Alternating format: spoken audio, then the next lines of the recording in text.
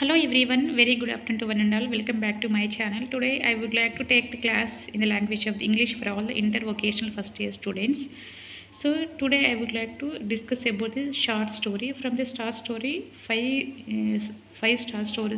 five short stories will be there. In that only one topic is there for the people for this academic year. Okay. So చాలా 5 lessons ఉన్నాయి. అందులో 5లో 4 lessons కూడా short stories అనేవి కూడా delete అయ్యాయి. ఇదొక్క టాపికే ఉంది కాబట్టి ఇది కంపల్సరీ ఎక్స్పెక్టెడ్. ఇదొక్కటి చదివినా కూడా మీరు కంపల్సరీగా మీరు ఎగ్జామ్లో రాయడానికి వీలుగా ఉంటుంది కాబట్టి so try to read this short story for all the first year students. So let we start one by one. This is the short story playing the game, ఆట ఆడుట. Okay, ఆట ఆడటం. So this is written by the author me in the year of 1875, date of birth and date of death is the 1943. So playing the game, ఆట ఆడటం. So from the pen of author me. Okay, కాబట్టి ఈ ఆట ఆడటం అనేది ఎక్కడి నుంచి తీసుకోవడం జరిగింది? ఫ్రమ్ ది అంటే తీసుకోవడం, అంటే from the pen of author me. So this is he's the author. ఓకేనా, ఆథర్ మీ అనే అతను ఓకే ఈ యొక్క షార్ట్ స్టోరీ రాయడం అనేది జరిగింది. కాబట్టి అతను చాలా షార్ట్ స్టోరీస్ రాశాడు. అందులో నుంచి అతను రాసిన ఒక కలం నుండి తీసుకున్న short story playing the game. Okay, playing the game from the pen of author B. ఓకేనా, అతను రాసిన కలం నుండి వచ్చిన short story playing the game. Okay, pictures the human angle of action. కాబట్టి ఇక్కడ ఏంటిదంటే అలెన్ అనే ఒక స్టూడెంట్, ఇక్కడ ఒక విద్యార్థి. Okay, pictures the human angle of Allen అంటే ఓకే ఆలన్ అనే అతని మానవీయ కోణాన్ని చిత్రీకరిస్తుంది. ఓకేనా, అతని గురించి ఈ యొక్క షార్ట్ స్టోరీ అనేది డిస్కస్ చేస్తుంది. ఓకే, కాబట్టి దిస్ పిక్చర్స్ అంటే ఈ యొక్క షార్ట్ స్టోరీ అనేది ఓకే అంటే అతని యొక్క ఆలన్ అనే ఒక స్టూడెంట్, అతని స్టూడెంట్లో ఉన్న ఒక మానవీయ కోణాన్ని ఈ షార్ట్ స్టోరీ అనేది డిస్క్రైబ్ అంటే వర్ణిస్తుంది. So Alan was studying in a school. కాబట్టి ఆలన్ అనే స్టూడెంట్ ఒక స్కూల్లో చదువుతూ ఉండేవాడు. ఒక స్టడింగ్ అంటే చదువుతున్నాడు. He got he's long awaited chance to play his cricket in his school team. Okay, he got అంటే అతనికి ఒకటి అదృష్టం లాగా వచ్చింది. ఏంటిది? హీ గాట్ హిస్, అతనికి ఏం వచ్చిందంట?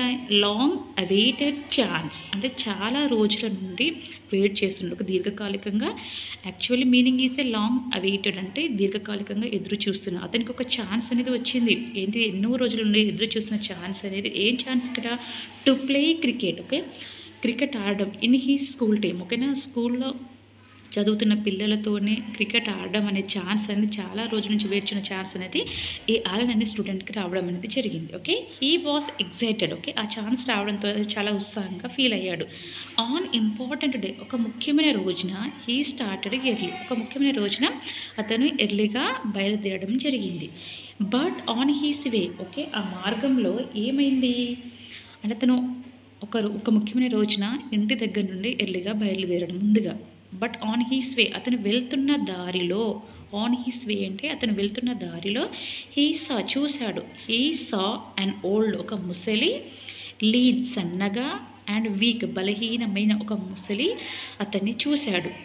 That old man was walking with difficulty. Okay, అతను చాలా సన్నగా, చాలా బలమైన ముసలి అతన్ని చూశాడు. కాబట్టి అతను ఏ విధంగా ఉన్నాడు? Not only lean and weak, that old man was walking with difficulty. చాలా అంటే డిఫికల్ట్ అంటే చాలా కష్టంగా నడుస్తున్నాడు. ఓకేనా, the man in Allen woke up. కాబట్టి ఇక్కడ ఆలన్ అనే అతని స్టూడెంట్, ఒక విద్యార్థి, అతనిలో ఉన్న ఒక మానవీయం అంటే ఒక మానవత్వం.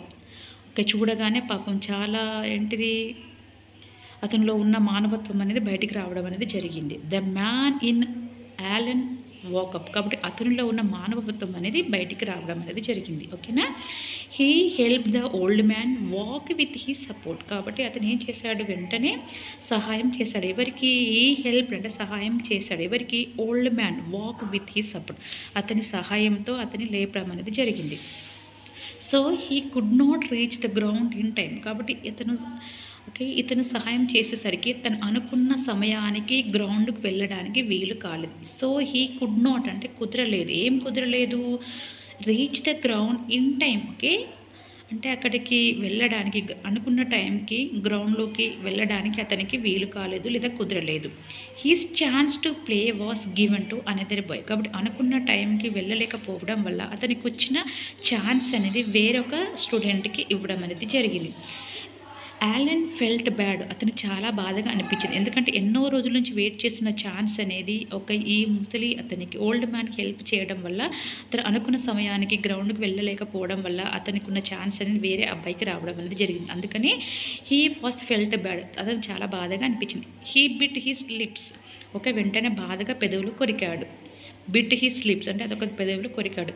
He sorrow new no bounds. అతని బాధకు, సారో అంటే బాధ, దుఃఖం, తెలిసింది, న్యూ అంటే తెలిసింది. అతను అంటే ఛాన్స్ అనేది మిస్ అయ్యేసరికి అతని యొక్క బాధకు అవధులు లేక, నో బౌండ్స్ అంటే అతని బాధకి అంత అవధులు లేక అంత బాధపడడం అనేది జరిగింది. He could not even express his inability to go there in time. ఎందుకు వెళ్ళలేకపోయాడో అనే విషయాన్ని కూడా అతను కారణాన్ని కూడా వివరించలేకపోయాడు. అంత అసమర్థత. He could not even express his అంటే అతను ఎందుకు వెళ్ళలేకపోయాడో, inability to go there in time, అతను ఎందుకు వెళ్ళలేకపోయాడో ఆ కారణాన్ని కూడా అతను చెప్పలేక లేదా వివరించలేకపోయాడు. He walked back home slowly in disappointment. వెంటనే ఏం చేశాడు? He walked back home. వెంటనే మళ్ళీ వెనుతిరిగి ఇంటికి నెమ్మదిగా వెళ్ళాడు. ఏ విధంగా? డిసప్పాయింట్మెంట్, నిరాశగా. అతను వెంటనే అనుకున్న టైంకి గ్రౌండ్కి వెళ్ళలేకపోవడం ద్వారా బాధతోటి నిరాశగా ఇంటికి స్లోగా వెళ్ళడం స్టార్ట్ చేశాడు. But for this kind act ఈ విధమైన కానీ ఫర్ దిస్ ఈ విధమైన ఏది దయాగుణ చర్య అంటే ఆ విధంగా తను అనుకున్న టైంకి గ్రౌండ్కి చేరకపోయినా ఒక ఓల్డ్ మ్యాన్కి హెల్ప్ చేయడం వల్ల his parents presented with his favourite bicycle. కాబట్టి అతను ఆ విధంగా దయ చూపడం, ఆ ఓల్డ్ మ్యాన్కి దయ చూపడం, అతనికి సపోర్ట్ ఇవ్వడం ద్వారా హిస్ పేరెంట్స్ అంటే అతని యొక్క తల్లిదండ్రులు presented him with his favourite ఇష్టమైన, అతనికి ఇష్టమైన సైకిల్ని అతనికి బహుమతిగా ఇవ్వడం అనేది జరిగింది. His classmates cheered him. కాబట్టి అతనితో పాటు చదువుకుతున్న క్లాస్మేట్స్ అందరూ కూడా అతన్ని ఉత్సాహపరిచారు. ద స్టోరీ ప్రూవ్స్ అంటే ఈ షార్ట్ స్టోరీ అనేది నిరూపిస్తుంది దేని గురించి? ఈ విధంగా that helping the old is better then helping the game. కాబట్టి ఇక్కడ క్రికెట్ ఆడడం కన్నా వృద్ధులకు సహాయపడటమే మెరుగైన పని అని ఈ యొక్క స్టోరీ అనేది నిరూపిస్తుంది. So this is about the playing the game. So this is written by the author me 1875 to 1943. క్లియర్నా? So ఇది చాలా important and expected question for the final examination for the all the inter vocational first year students from the short story. Short story నుంచి మనకు 5 ఉన్నాయి stories. అందులో 4 topics అనేవి delete అయ్యాయి, కానీ ఇది కంపల్సరీ ఎక్స్పెక్టెడ్. ఇది ఒక్కటి మీరు చదువుకున్నట్టే మనకు కంపల్సరీ ఎగ్జామ్లో వస్తుంది. కాబట్టి మీరు ఈ విధంగా మీకు తెలుగు అండ్ ఇంగ్లీష్లో కూడా ఎక్స్ప్లెయిన్ చేశాను కాబట్టి మంచిగా నేర్చుకొని మీరు ఎగ్జామ్లో రాసని ఎక్స్పెక్ట్ చేస్తున్నాను. If you have any doubt you can ask in comment box. All the best and thanks for watching my channel. Have a nice day.